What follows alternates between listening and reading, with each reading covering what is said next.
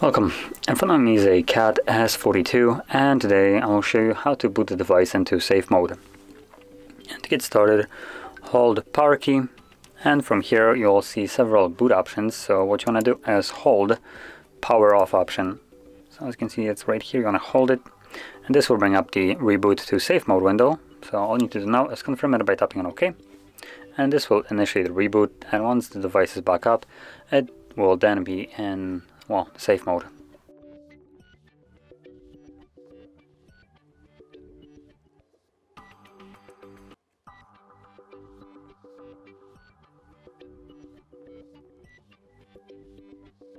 And as you can see, now that the device is back up, you have the watermark in the bottom left corner, safe mode, as you can see right here.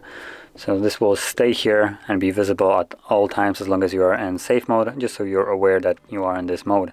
And that is because in safe mode only the pre-installed applications will function. Everything that you have downloaded yourself will not be able to start up. You won't be able to use those applications at all. So you can troubleshoot your device in this mode. Now anyway, once you're done with this mode, to leave it, all you need to do is hold power key and from there select restart. And once the device has rebooted, it will go back to the normal mode.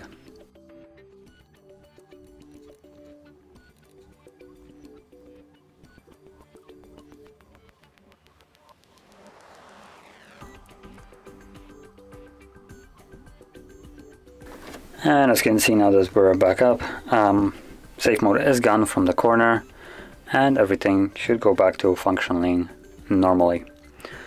So if you found this very helpful, don't forget to like, subscribe, and thanks for watching.